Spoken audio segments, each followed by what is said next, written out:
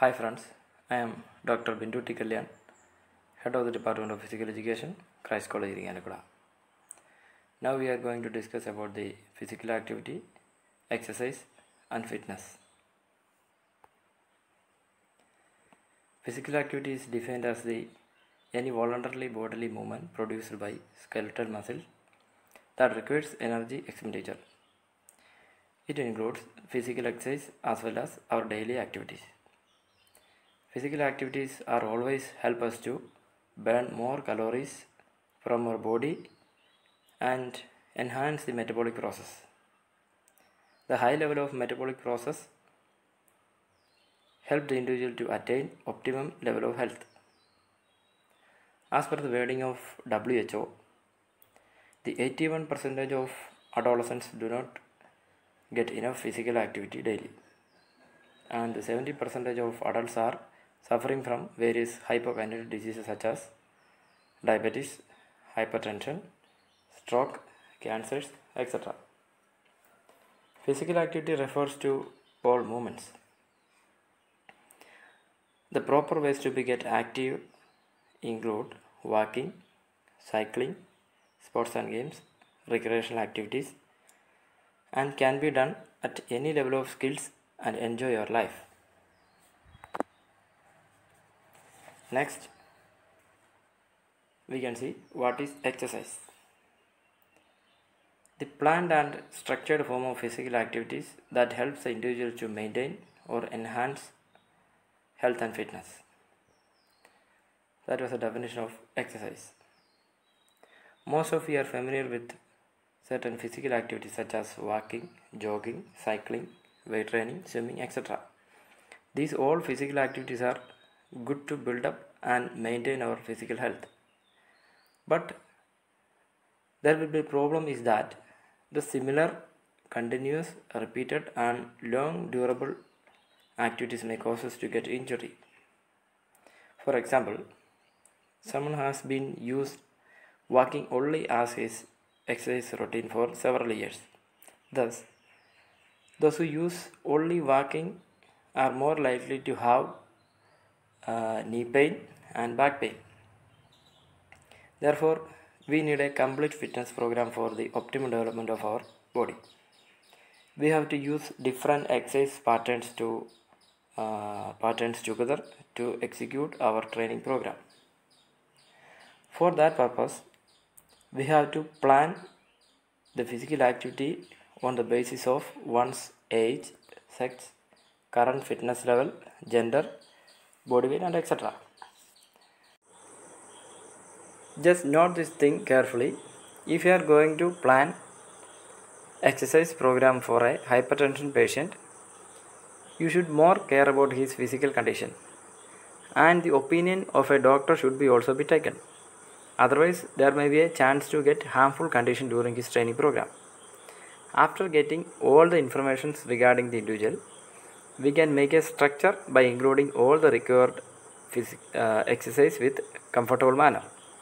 This kind of scientific approach definitely helps us to enhance our physical fitness without any kind of injury or problems. Next, we have the type of physical activity or exercises. There are two types of physical activities: aerobic activities and anaerobic activities. Aerobic activities are the type of exercises that breaks down glucose in the body by using sufficient amount of oxygen. These are the exercises comes under the low intensity category, and we can perform it for a long duration without any fatigue. For example, walking, jogging, cycling, aerobics, etc. The main functions of aerobic exercises are to enhance cardiorespiratory fitness and endurance, to enhance muscular endurance, and to reduce excess body weight from our body. Next, anaerobic exercises. Anaerobic exercise is a type of exercise that breaks down glucose in the body without using sufficient level of oxygen. For example, jumping, sprinting, push-ups, pull-ups, etc. Anaerobic exercises are categorized as high intensity exercises. Therefore, these are less durable. the individual may get fatigue more faster as compared to the aerobic exercises. The anaerobic exercises are mainly used to enhance the following physical qualities.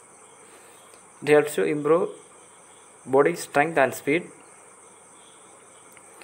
It helps to build up lean body mass and muscles, and it helps to increase bone density. Next, physical fitness. Physical fitness is the ability of an individual to carry out his daily task with desired quantity and quality without fatigue. Physical fitness is generally achieved through proper nutrition, physical exercises, and sufficient rest. Proper nutrition means your body gets all the nutrients, vitamins, and minerals. Plan your meals and include nutrient-dense foods with low calories like fruits, vegetables, egg, and milk. Just doing a few exercises to achieve proper physical fitness does not matter.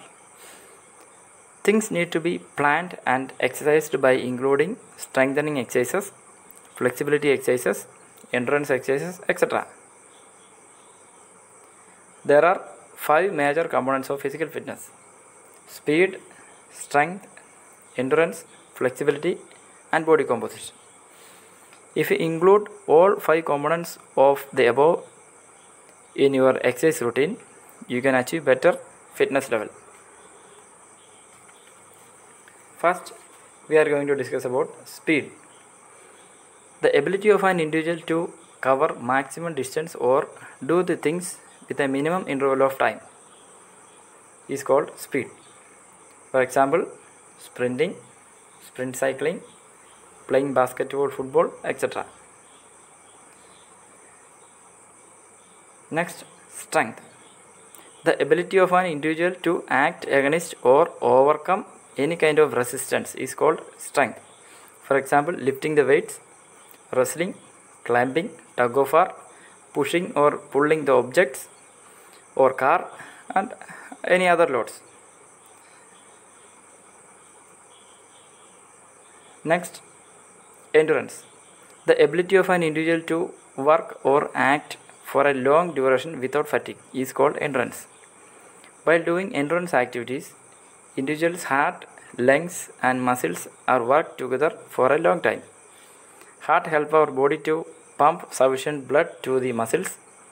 Lungs trying to reoxygenate the blood, and muscles continually produce energy and keep the body move. Next, flexibility. Flexibility is the range of motion or movement of an individual. This kind of exercises promote better relaxation and comfort, and also it provides faster recovery to your body. Flexibility exercises are also act as the pain reliever of our body. We can easily prevent joint pains and muscle pains by performing flexibility exercises. For example, stretching exercises, mobility exercises, yoga, etc. And our last point, body composition. Body composition is the percentage of body fat, muscles, bone, and water. That means the relationship of your body weight and the above said things. As we all know that excess fat is the only thing that we can consider as an unwanted thing in our body. Other factors like muscles, bones, and water are in the positive side. We can reduce the fat storage by doing exercises like jogging, cycling, weightlifting, etc. Thank you.